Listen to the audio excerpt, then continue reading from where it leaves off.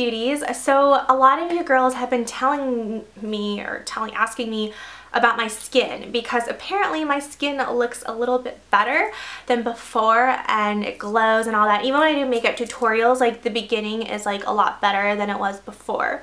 And I just want to say thank you girls so much for telling me that, because I think I don't really notice it so much, but then I was like, oh wow, my skin has definitely improved.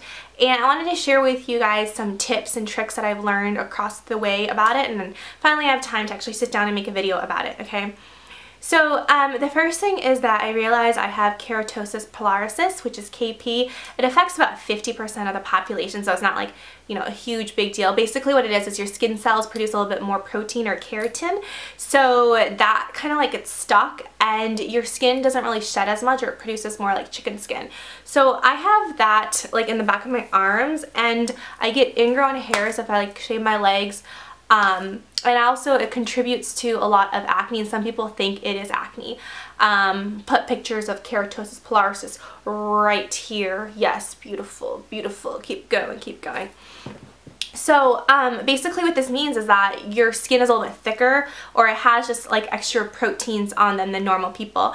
And a lot of times with acne, that extra skin gets trapped with bacteria and oil, especially like me, super oily skin, and it produces pimples. And for me, my skin is, my acne is very, very deep into my skin, so it leaves scars when I get like a pimple or a breakout. And so I have like very, very deep adult acne.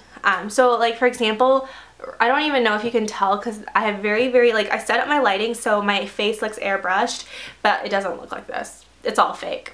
Fake. Like right here, those are zits I've had like 2 months ago, and you can still see, like I'm covering up with makeup, but I mean it's still there and it hasn't like faded, and I'm super mad about it because it's gonna take a while for it to fade. So how do you get rid of, you know, skin like that? Like how do you help your skin shed? Because benzoyl peroxide, salicylic acid isn't gonna work. So what I've been doing is I've really been focusing my efforts on chemical peels. And the two I want to talk about are ones by a company called Perfect Image. And you guys know that I would never ever like talk about a product I didn't believe in. So I've tried these for a while now. And you can get them from Amazon. I think that's the only place you can. I think you can order them online, and they're actually not too expensive compared to Skin Laboratory gel peels, compared to any other acne products out there. I think they're really, really affordable. So the one I got a lot of like glycolic, there's like a pineapple enzyme, TCA, lactic acid peels, just like different peels. This one is a lactic acid peel, and it's 50% lactic acid. And the thing I love about these peels is what I'll do is on Sunday nights, usually Sunday nights, I make it a routine. Like I tell myself I have to do a peel every Sunday night, and by the second or third day my skin begins to shed, so I get like dry patches. So if you have like a special event or a hot date on the second, third night, don't like do a peel, like do it, like time it so that way your skin doesn't look all flaky and peely, because they're gonna be like, what is up with your face? So basically it's this thing right here, and what you do is it has a dropper.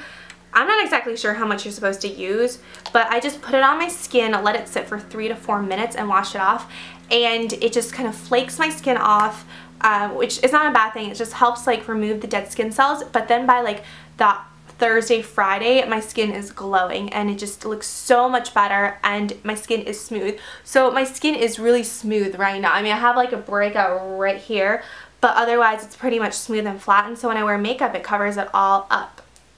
So I really, really, really like this this product. I like these peels better than the Skin Laboratory gel peels. I'm sorry. I know Skin Laboratories might not like it that I say that, but I like it better just because the packaging is a lot easier. They come in something like a dropper. I really like the dropper packaging. I like how it doesn't get all over the place. And the consistency is an actual gel. Do you see that? It's like a thick consistency. So when you put it on your skin, you can like massage it in, whereas the Skin Laboratory gel peels, it's more like a water. So it just like, it's just harder to use. And I like the smell of this better. It smells a little bit minty and just a little bit more professional spa-like. You know, I feel like a spa would use this. The Skin Laboratory ones are more like something you would use like as a doctor's office versus a spa. Okay, I'm gonna put my hair back up front. I really like my shirt. It's like a Henley. It's like a Henley shirt.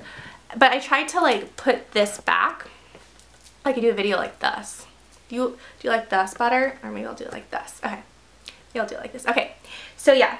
So, and then this one is the TCA 12% skin peel. I haven't tried this. I'm a little bit scared because I hear TCA is very, very strong. But I did hear one of my lovely subscribers, starts with an L, it's like Laureen, I'll put her username below. Super sweet. She messaged me about like, hey, I saw you struggling with acne and your large pores. Thanks, girl, for noticing my large holes in my nose. What you call it? Yeah, you should try TCA skin peel. So I haven't tried it yet because I want to wait until I don't have anything important so I can try it in case it burns my face. Just an important person. So it says formulated specifically to help reduce wrinkles, fine lines, acne, scars, and reverse the visible signs of aging. Well, that's great because I got wrinkles going on and acne going on.